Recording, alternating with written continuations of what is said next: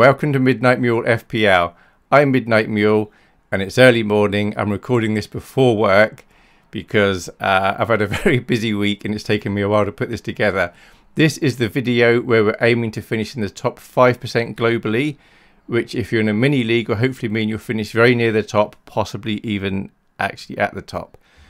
Game week 22 was low scoring for most players, but there are one or two key players that did quite well, which means hopefully your team did quite well. So I'm going to start by looking at what happened in game week 22 and then what the recommendations are for game week 23.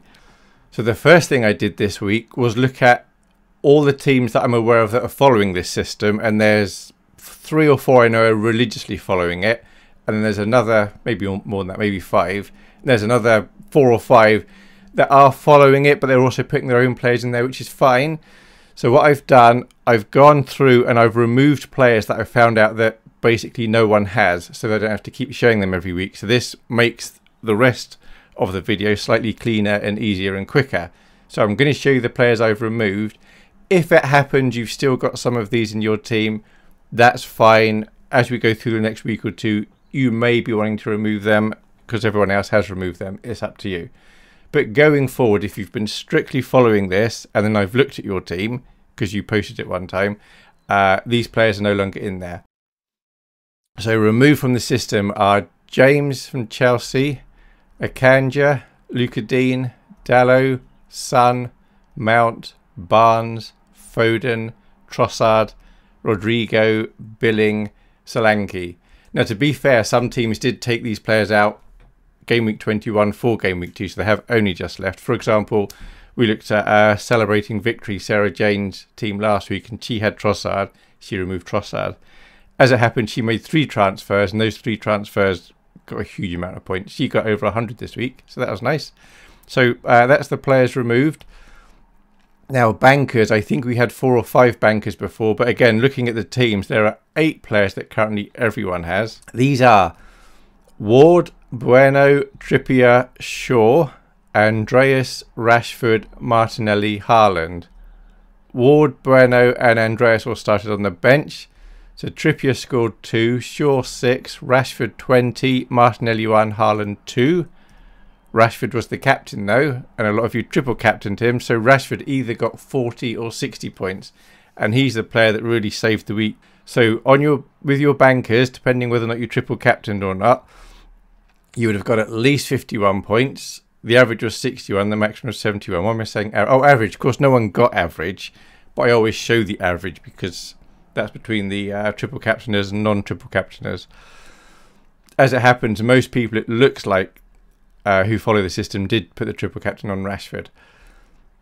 So goalkeeper, you'd have had one of Edison, Pope, Ramsdale, Kepa, and they scored 1, 2, 3 and 10, which is an average of 4.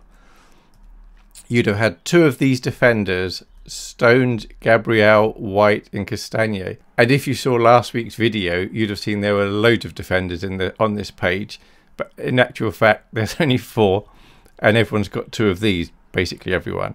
Stones didn't play, Gabriel 2, White 2, Castagne 0, so they averaged 3 given that you had 2 of these. You'd have had one of these midfielders, Salah, De Bruyne, Fernandes. They scored 2, 1 and 12, which is an average of 5. You'd have had one of these midfielders, Saka, Odegaard, Mitoma and Almiron. They scored 2, 2, 11 and 2, an average of 4.3.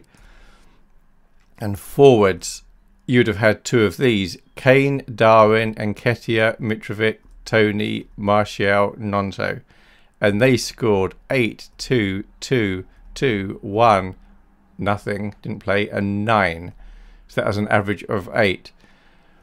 And then on the bench, some of these may have come in for you. The common ones on the bench, the teams I looked at were Bailey, Andreas, Bueno and Somerville, who scored 2, 2 and 5. So the global average was 48. As you would have seen from that, most players seemed to get 1 or 2 points, and that was it. There was only a very small handful that actually did very well, but a lot of teams tended to have some of those, for example Rashford, so they did all right. If you've been following the system, the worst you'd have got was 60 points. The average was 85.5. the maximum was 125. So the teams I looked at that I could look at, like I said, Sarah Jane got over 100 points. Then I saw other teams that got 80s and 90s. The worst one I found only got 60 something points. But that happened. I guess it's a spread of results. We still can easily get in the top 5%. We're coming up to game weeks where there are lots of double game weeks and blanks. Double means some teams play more than once in the game week. Blank means some teams aren't playing at all. These are the game weeks where we make, hopefully, quite big gains in the ranking systems. So it's really important we get these teams right. And we're not about to wildcard. We're not about to use the free hit. That's going to come in several weeks' time.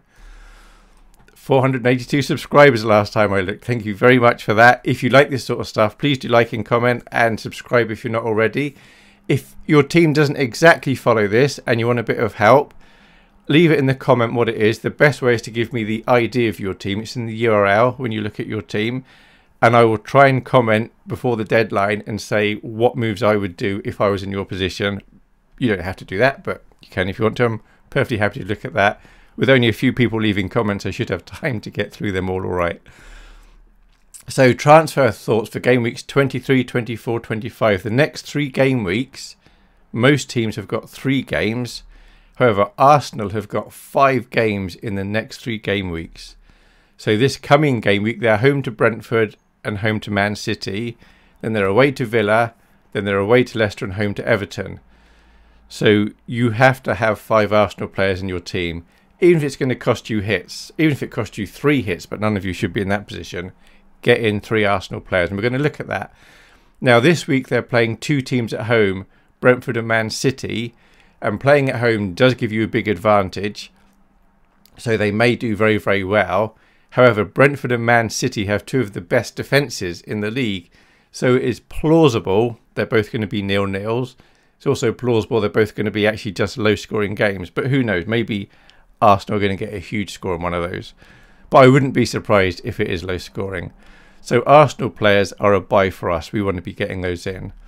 Man City have got 4 games in the next 3 game weeks, and they're playing twice this week. So we want to be targeting Man City players. We don't have to get in 3. If we only get 2, that's fine. If you get 3, that's okay as well, by the way. We want to get at least 2 really for Man City, though. Everton have got 4. Their next one is away to Liverpool. It's obviously a local derby. Derbies often don't go exactly to form. Liverpool are playing awful at the moment. Everton, new manager bounce of Sean Dyche. They might be doing very well. So that result really could go anywhere. If it's 0-0, Liverpool win 3-0, Everton win 3-0, any result isn't really going to be a surprise. So I've put buy, but that's because game week 24 and 25, they're nice for Everton. But if you had to play an Everton player this week, it's not the end of the world. Liverpool, we want to be getting some of those, and they've got 4 games the next 3 weeks. Wolves, again, we might want to get one of their players in. I know we have Bueno, but he was on the bench last time, and if he remains on the bench, he's going to be out. And there are 3 teams, Brentford, Brighton, Man United, Newcastle. They're all playing twice in the next 3 game weeks, which is a huge difference from Arsenal, of course, who are playing 5. We've only got 3 players on our bench, apart from the goalkeeper. So we want to aim to have a maximum of 3 players by the time we reach 25 from the teams Brentford, Brighton, Man United, Newcastle. Now I'm thinking we're all going to want to keep hold of Trippier if we've got him, which we have. We're all going to want to keep hold of Rashford, which only leaves one other space for somebody like who you might have Fernandes, Shaw, you might have Mitoma, Brentford you'd have Tony, Newcastle you might have Pope. Now, we don't have to get it down to 3, but it's going to help us a lot if we can get it down to 3. But we don't need to do it yet. We've got 2 game weeks where we can get it down to 3 players. Hopefully it makes sense. By the time you get to this end of this video, you have a good idea what you need to do. Don't worry if you didn't understand all that. I'm just trying to show you my thought process and what I'm allowing for when I'm making these selections. We also know we will have double game weeks coming up after game week 25 and blank game weeks, but we don't know all the details to that yet. So transfers in. These are your top transfer targets. If you've already got them, that's great. But it's Odegaard, Mahrez, Nketiah, Gabriel, Ake, Kilman, Tarkowski. Obviously not getting all of these in. Because it's a double game week, it's absolutely fine to take a hit. So if you make 2 transfers and it costs you 4 points, that is absolutely fine.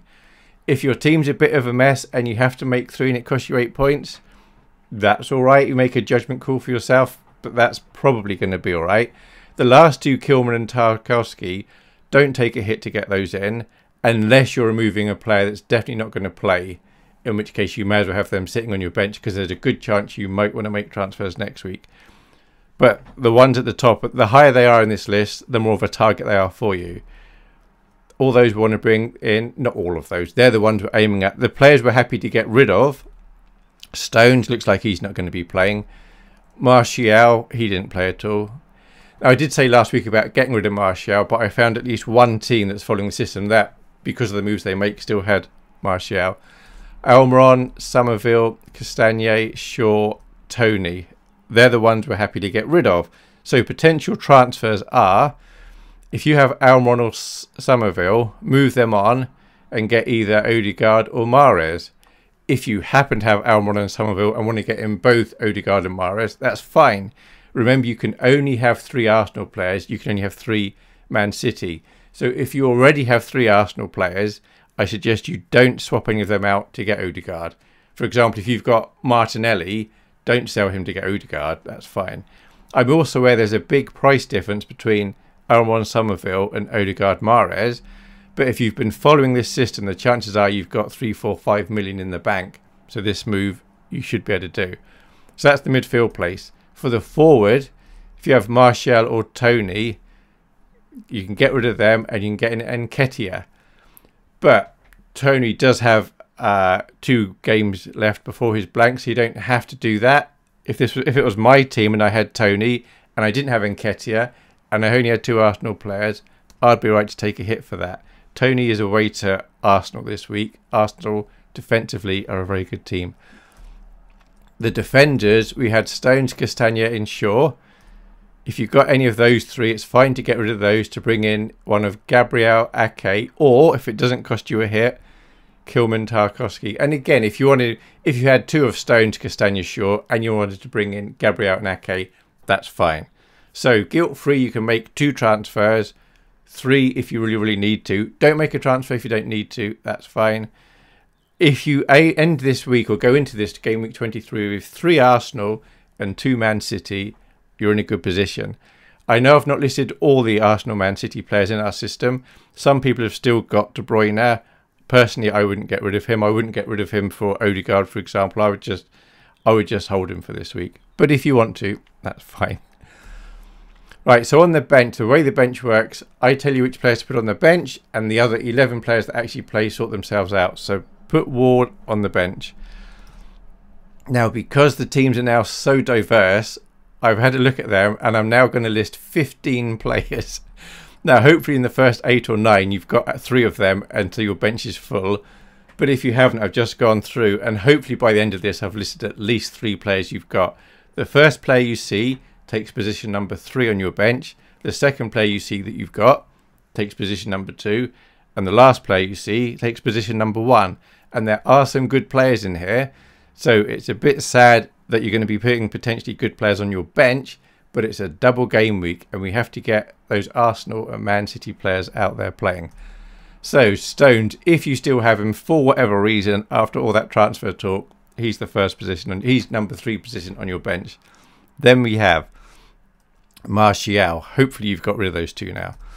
Bueno, Tarkowski, Castagnet, Kilman, Somerville, Nonto, Shaw, Andreas, Almiron, Tony, Bailey, Darwin, Mitrovic. So as you'll see from that, you may be umming and ahhing about, for example, getting rid of Tony or Shaw. But it may be by the time you get to this video, you didn't get rid of them and you find out they're on your bench, in which case you may want to get rid of them and then your team shuffles around a bit. Hopefully that all made sense. I'm sorry it's so complex. So captain, Haaland's got a double game week. That means that Haaland is our captain this week. There's the old Mule hat. If you've still got your triple captainship, it's all right to play it this week. Personally, I might hold on to it if I still had it and play it in a couple of game weeks time or later on.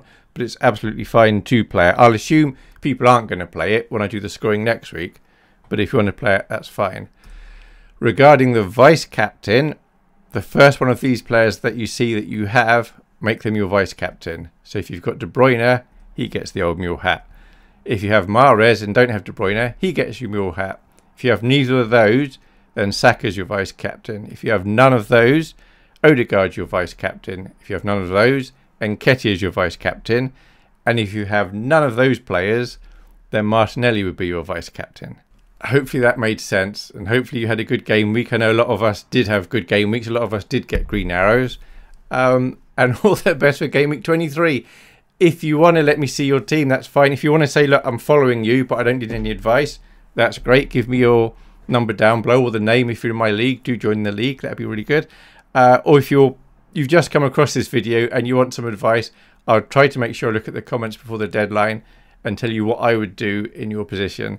Thank you very much for watching. Bye. I'll start again. That was all rubbish.